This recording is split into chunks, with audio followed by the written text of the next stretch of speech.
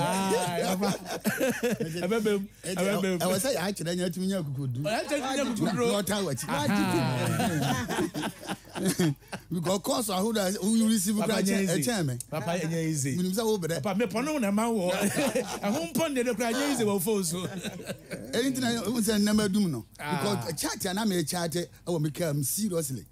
Because panyini bi anura anajo yeah o ka kire me say o test me say o sere me anajo person me bon komo abawade asi no because since I am see ya me kire ni mo panyini pa na I will say nipa wo from nyina the last person and the back asem bi na papa ni tiam nya nyasam nya ama we just at times nipa no minim di high onim say o te nso na wo fro say me apostle me hwe wo o fro me wa so ni say nipa no dada o te on kan no start free papa ya semo. Now the question is obi susu say enkwada no asodin keke na ye wom or there's something behind it. Ada na nsi ba bia ne kosi apam eye apan ana apam two eye di apama ene wokuru no ya kira odi fuari ase eye da na nsi da bia ne be si independent day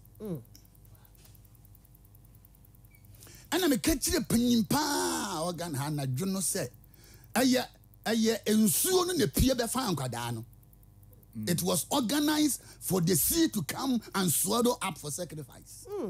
And we interview ni biano obi antumi amoso until the last person that can say omo yi wom no omo say asrochen no ebobo bai na ya kira ebe fa asochi kese pa ba no e ko no de omo ko enti ebobo bai e ko no twi nkwada no e de omo ko enti ni o dware ni obobo ni wada nyina and ba ko no na bi tie ba ko interview ba ko you can say but akwada bia ne honhom e dene no opie amna obi nwi ne ho agi akwada ya kira ne honhom e dene na nsuo no antumi no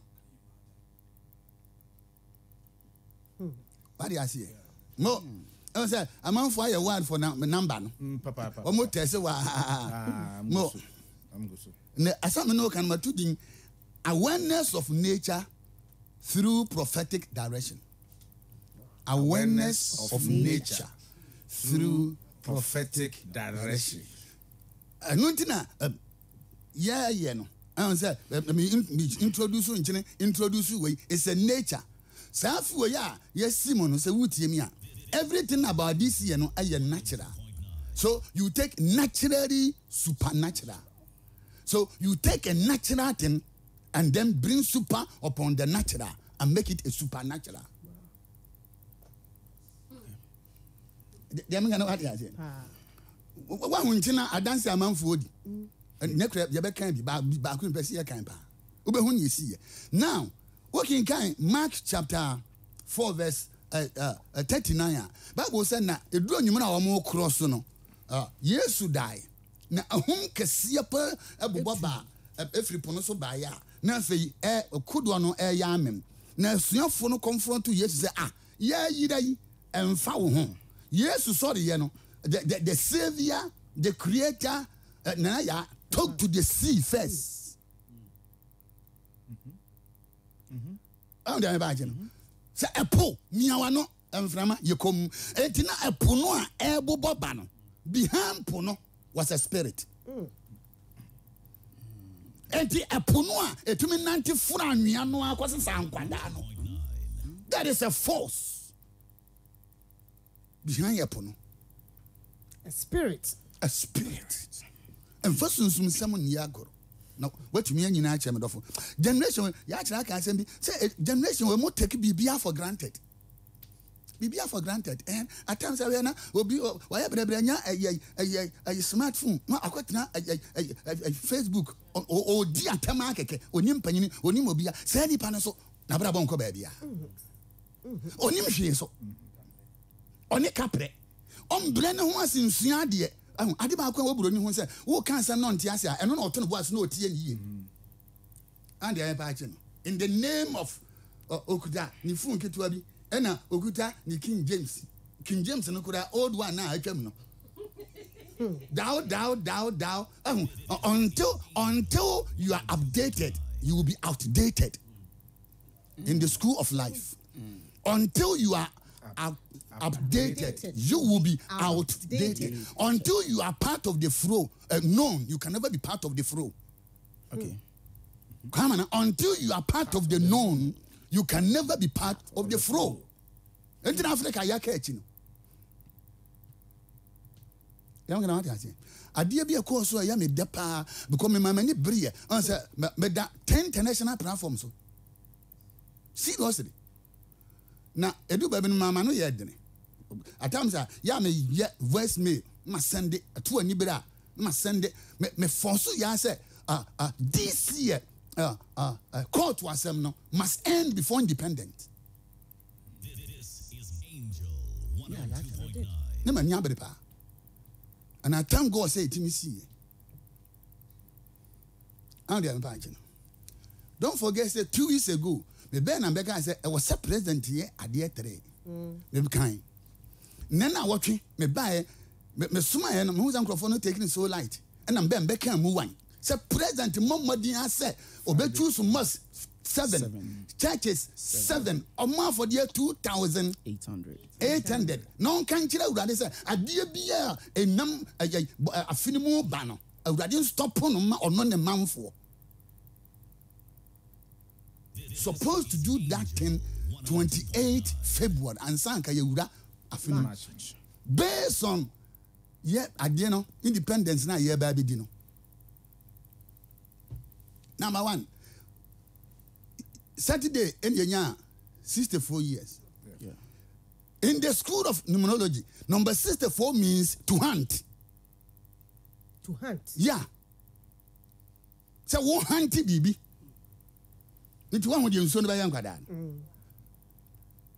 It means to catch by force.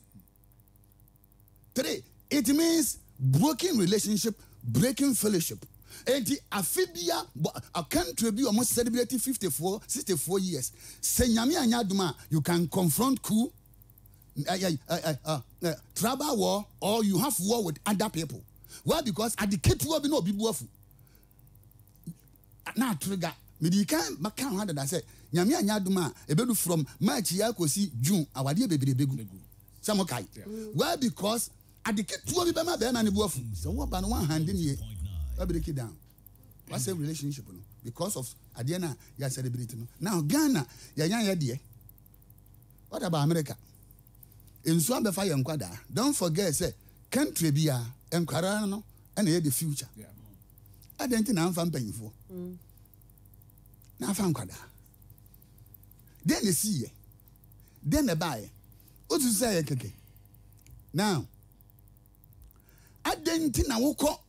Developed countries now. When say all the developed countries, hospitals are yesina brosambiano. There is no 4th floor. Let them find out. Yeah. There's no 4th floor.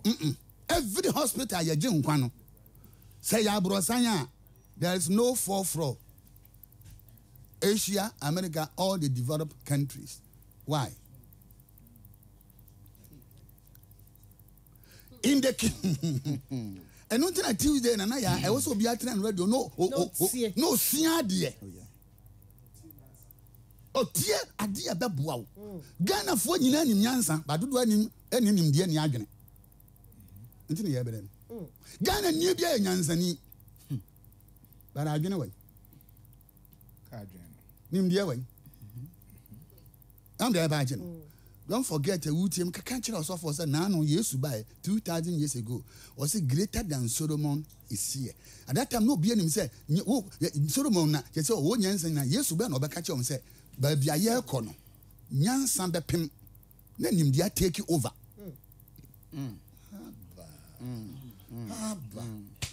Abba. Come, I don't know what I say. Macro for outing when Yansen, a him dear. Every technological advancement is knowledge. It's knowledge. Yabi. Eti kwase buroni ma ye no na ya nananum edi nimdie ne buman. nti na prison ni ho ade me ba che eno nti Pentecost wonyum bi nimdeɛ ni nyansa sɛ wo nimdeɛ ni nyansa sɛ wo yam press no nimdeɛ di kan na nyansa ba ade me ba che no sɛ de be ya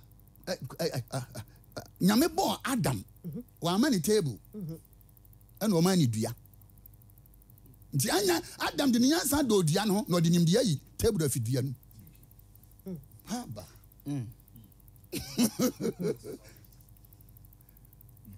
Amana, what I say? Nyame bo nipa no, wa ma nipa ka, o ma nipa asase ma nipa mepo. Na nipa bawu da bipo no yi ka. Afiri. No drive. And they me now, kwamene. Se kwasi bro ni kurom a, enkampona ni nyina wa develop baabi anka bosom kase ni baabi a. Baabi. Ka ho nyina ye tourist attraction. Yeso ye gya ho ato na ye do ho acha honhom. Nti nkwada no tefa ho na pe o ma provoke honhom no. O me se so mfom ko ba afode. The same place no ye fa pray nko ni akone nam aburuchire de. Obekọ na ye develop ho nyina. Ah, bosom bia ni baabi a. Bosom bia ni baabi a. Onu ko na mo yes sports. Nim dia wo tumi cha bosom.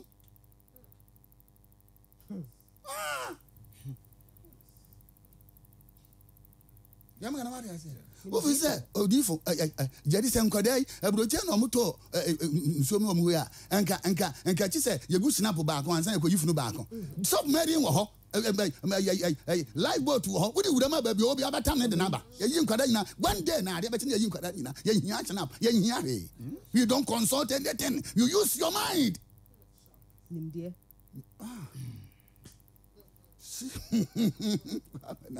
64 years. Now let's deal with the number 4.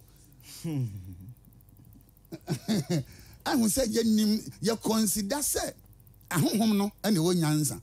And not bibi you consult them and then you step aside. Down the other channel. Forgetting say ye nipa no ye ma ahonhom no aye adwuma. Ahonhom kwanti me nya adwuma. Kwame obe han kam ti yawo. Gede yam gana ati ase. Honhom no ntumi nya adwuma. Ti se nipa ene bo ano. Nti honhom no be use nipa nim de. No de beat nipa. Right. Gas will be amen. Amen. Now, the number of order in the universe, the whole universe, open number, ekuta order, oka, na universe na ye din number 4. Until young faces and let me deal with you with that number 4. It's number 4. Number 4 is the only number that draw all things to itself.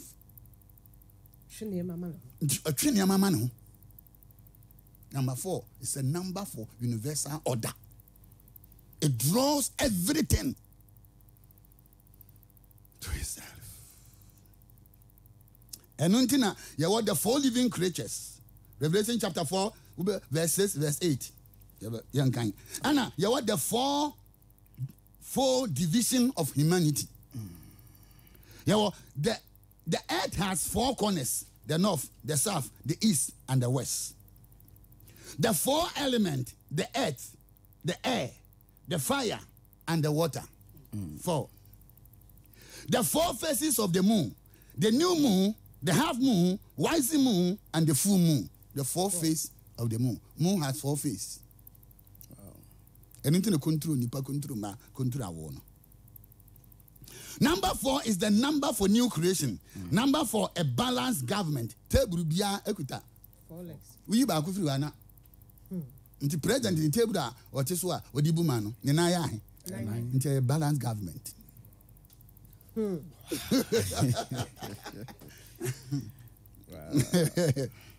Number 4 is the earthly number. The sun was created on the 4th day. From Adam to Christ was 4,000 years.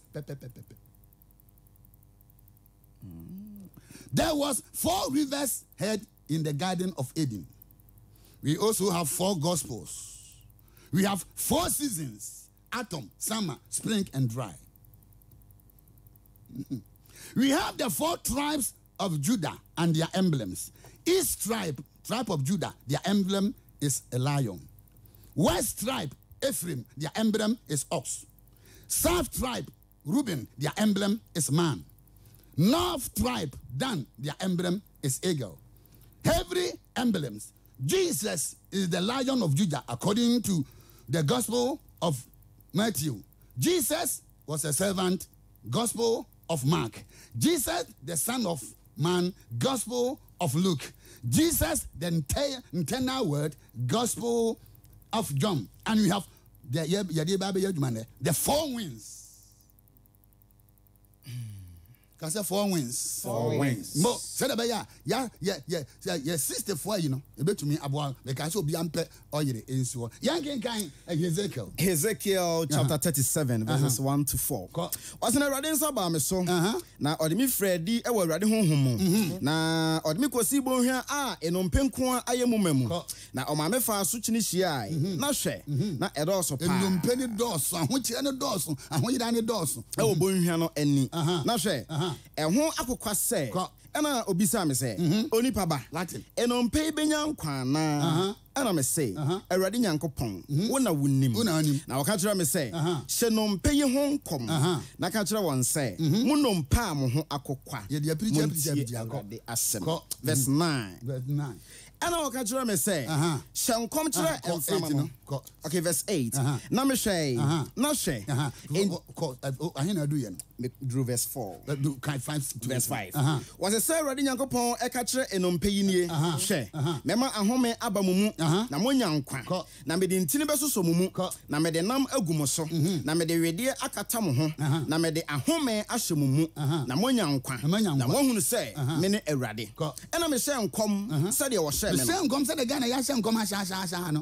na me hyɛ nkɔm no ɛni bi bae na hwɛ awosuo bi nie na enompe no ehyiehyiam dompe no hyiehyiam ɛna dompe ɛbɛka dompe ho na mehwɛ na hwɛ entini ɛbaa so entini so bɛkata so na ɛnam ɛbaa ho ɛna bɛkata so ɛna wedi ɛbɛkata so ɛna wedi ɛbaa nanso na ahome bia na ahome bia enim yɛtumi agye independence yɛtumi ayɛwei babɛsi nano a yɛnya 64 years no obia gye adanseɛ sɛ kwame nei sɛ nokora paa ne yɛka nana ahome paa ɛde ahome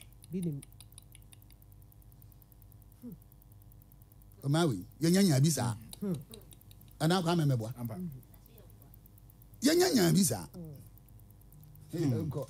verse 9 ana ɔka kyerɛ me sɛ na ahome biara ni dompe na entine ne widia ne ya bekata. I will come back and deal with this subject but soon you ya adie wo mu a the difference between the Jewish, the Caucasians and we Africans aya ne mansia na wa from 1 to 9 6 things go ɛna ɔka kyerɛ me sɛ hyɛnkɔm ɛkyerɛ mframa no hyɛnkɔm onipa ba na ka kyerɛ mframa no sɛ Awurade sie ni ahome firi mframa nan no so bra ɔsɛ firi dia ya mframa nan ɔsɛ dia ya mframa nan firi mframa nan no sobra afiri mframa nan ne so ebra na bɛhome gu nipa wakunkum wɔn yi so na bɛhome gu nipa wakunkum ehome gu abrabo a empagya bɛhome gu situation 64 years entumi mpagya no we have to command the four winds to give life, to give light. You're independent Saturday, Sunday, number half of the country womb na light you do. Don't forget some catch was say light from America by Ghana. Yeah to me answer. Yeah, so you don't fear. Because you're ready. Yeah. Light answer. Could Germany. There be another dear guy. The financial aspect, no, and a movie called German. And I can't see a bit to my idea. I saw light. Light another kayan, and Sano, a called Germany. You could light, no. I will see a so near bright because Ghana is the firstborn of Africa. Now, what's the four winds? Oh, yes. When you are dealing with the four winds, you are dealing with north wind, south wind, west wind, and east wind. They are now represented in the school of life. In the school of life, anytime prophetically, when you are talking about my catch was awareness of nature through prophetic direction. Amen. Anytime you are dealing with the north wind, you are dealing with promotion, exhortation. Because Bible says promotion does not come neither from north. Anytime a man per se, ye peja, where Juma per se peja, one year per se peja, will be a per se peja, and another man, what time are you now? Command the north wind. As a fear no crack coffee, Uber peja, or crack coffee, or a fear no crack coffee, a busia way, a peja. I command the wind from the north. And then you exhort yourself. Amen. Amen. The south wind represents prosperity and great wealth. When you meet Abraham, baby Abraham train you na the fra oko Bible can north. The word north means south. When him say Ghana na ya baby aban we nya sika. E de bon ho bra. Aban bi abon peso de nsa kan. Enipa besu o na niam ko airport. Okay. Ama him say. Eti aban bi aban port de yesusu kura anya ho he. Ko sika free ho ban. And what the born bra. And every country, the port is in the south. It is south represent prosperity in the prophetic arena. And you anoint the south of your destiny. Say busia ye I like you no. Afia ye independence, ya command prosperity and success. Say nana ye. Sika ye home, ohia ye home, lack ye home, by luck ye home your ba wari nipa. Nti abusuo bi home nananom ne apam. Enti eduru na ware mu a obi di one day be ye no mo di 10 years na mo te ho. By luck o take abusuo na so. Nso ba ne ho ofe. Command the south wind to come and terminate that demonic force. Now the west wind. The best come from the west. The west represent civilization, development, and advancement. Civilization, development, and advancement. I'm saying, development every west in the life. Abuja we obi am pejada. Abuja we obi adwuma na asay. Abuja we obi bibi am koso. Take the oil throughout this month. You do, the best prophet so far is you. Not me. It's you. What do you say? It is you. So, in terms of crisis, God don't focus on the hand. He focus on the mouth. And God said, and God said, and God said, and God sent forth his word. In terms of pandemic, you command. Use your mouth. Let the weak say. Let the poor say. Let the sick. Am I talking to the real people? Yes. And for Okunante, Namikuno dia, Mihundia Hano, WWW, Fansa to bear man so, Uno Yokuna, prophesy over the man. And command north wind, south wind, west wind, and then east wind. And Yansafono, they were from east. Number east wind represent revelation, wisdom, and ideas. And your mind, 64 years, number 4 woman, Ghana must face north. Speak prosperity into the northern kingdom. Face south.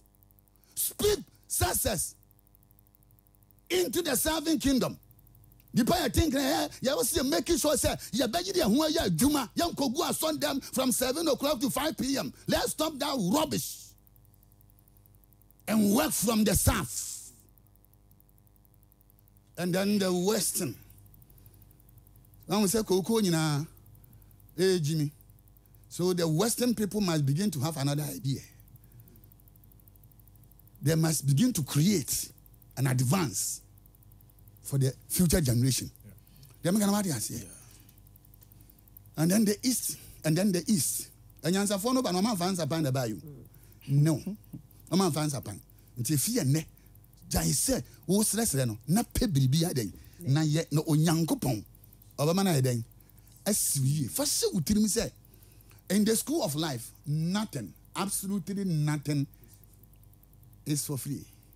Absolutely nothing is for free. And one thing e be yesa akwa nkyere no pe grass me ba me refi kamisa dia ba ne pe grass abosu we nyina per grass na boso me nyina na per table salt ya na fa bigum na fa nsuo gum more than half na fa atani fa num saa kopem se enkyini nyina besa fa si oma ani no nya clear ada se uti ba bia uti wo ana se won pass na before that no yeah enkyini di enkyini the ma difference bem e ya asema obeka aguso vinto is a vinto in the store. The only thing that turn it into communion is the prayer. Yeah. I was told a vinto, but me kasaguswa asam kaeno and I'm a moja. Them gonna what I say. Yes, then speak over it. Say American, preserve your future, preserve your destiny. Now, I'm the one show so. Safi we ya would mean. Send be a humbi and a viewer a yakete. Na kachide everybody say adia me di si we. Said ye wasam a kayen. No, working can zika baby. I was so for no function and petty members and so. Sana Bible kai. Oh, working can Mark chapter 9 verse 4 say and you have peace. Nti adia mam me da me na wo dem ha no. Me twi ni nyina as Margaret. Yandofo baako o nam kan se abekan. O so da house an engagement ring e yirai. Yeah. That's an engagement ring ayira. I say good morning, Prophet. Uh-huh. Thank God for using you to restore some of us our hope back at the point in time. No. I lost all hope in God. Can you imagine? When my engagement ring got lost and my husband divorced me because of that. I went through hell living with my friend for 4 years. I had to go out with married men so that I would rent a single room for me. I am still living in that room till now. Last week, I did the water and salt direction, and in the morning, something told me to look inside the water. And I was shocked to find the same ring inside that water. Jesus. Ring na ira ya. Ni kunu se wakotwe mpena na okoda ni mpena chi na ring na ira ye. Nti awade no mpebim. No ka kwanya na nadamfo ne nam so a kwam na no na etan. Nti so ko di obi kuna chema papa ne ha dan. Ti dan no ha ma na watimi sesi a. Ti na last week no so onya obi adanse ye. Obi adanse ye no so no so koye bi. Koye bi a ring na ayira. Nya so ba bia o mtimpo o ti far away no. Ade achi okohwa go bi se hwe the same ring no edan anju no. Jesus. Ring na ayira ye no. Ya kira. Ring no edan chini suo no. After 4 years. After 4 years suffering, living with Tessia make us on your big room that want it.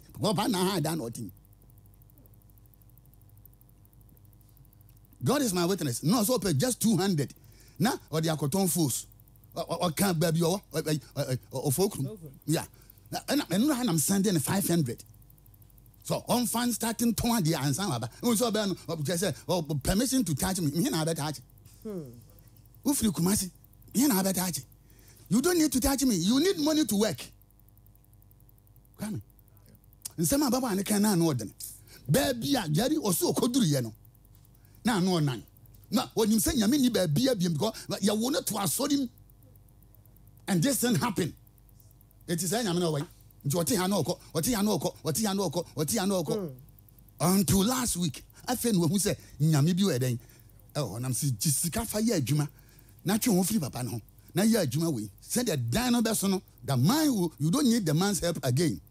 Now what to me who say there is a God and a tibia and tinipem. Awareness of nature through prophetic direction. You have a bomb pie medofu. You have a bomb pie. And find free him now. A baby twas. No matter can you test him be a then. Fear now, because in the now watching. I don't know, a baby releasing there, but because of a wedding number for Air Force meeting. And then I watching, I'll come and tell you something. I was releasing there. Yames me dance ni, send that dear Chenura. Mesura no Messiah Kwame Nkrumah, our Muye meeting. Now, Kwame Nkrumah, every release, 88 batakari say obi na 88 batakari enegum eno nyame ne me dance for eno se chairman nipa o ma ready Send a from a few corner. A nipa or my piano nipa or dumbi or catch him say na or dum one so or say me na a duma chedia power me so. That is what the man told me. Jadi me so catch him say na dum kesiye power me so. Now I am talented. It is na che it fear ne ekosi na watching 8 days you know. The baba be release special mantle. Now onipa bia adom special wo mu a wonim say onipa chedi enti na oti ase. No correct. Mama ka sam chene mompe adenti na papa ne ka say nipa om hu ma edine om na na wonim say manya plane crash pen. Hey. Hey. Oh, this am me. Manya plane crash pen Libya Benghazi. Yeah, manya na timpa. Oh, what are you talking? Yes. Abrofo nyina wu ya ne 2 blacks me and Sudan ni baako Sudan ni na try because koma 3 weeks and Egyptian doctor I find Ahmed you don't feed that time but hospital ka sia jamo ya won say na your company ya supply nsuo Libya time aye ho no etes no na nsuo say ni board nchen petrol gallon eti Italian company na ya supply eti now what this afei internal flight no 2 year say no information sia no entumi balance in the wura anwe no ene mu chemienu na ya ma 3 weeks me da wasa who say afei awiada soro na bible kase fire na me nsakra yo na bible fie wani mo ba bible na be ya be kam koko na me ma me nsa so pushi afiri so na free dem ti yan say Egyptian doctor no he has come back maniti na me da Benghazi and one start here no hospital the biggest one light ne dey enu mututu ade ne free so ma di kan ka chiro dada say nothing can destroy your destiny because your destiny is bigger than your mistake. I prophesy over your life. Jesus. Onyankopon a osesa shebre. Jesus. Na owo tumi na yitumi buru tumi nyina so. Jesus. Onhwe wo so na onhwe wo japade so. Amen. Ade bia wo de won sabe so mu asase so no. Jesus. Oman yankunim di ema. Amen. You never mix your place. Amen. In this land of the living. But if I hear me, it take God, no you. Ade bia ade adwuma, it is no you. Onyame gine ne onye nipa. Onyame nhira wo. Ne na watching. It's a special program for special mantle. God bless you. Yeah, na papa say nyame nhira me didi say what niema bebre e wo no abo adwa rasta aba bedu the reggae gospel artist me didi na ya brefo dance so me ne kwamena sambani ene ya kira ene ya adwuma ochina ebeshia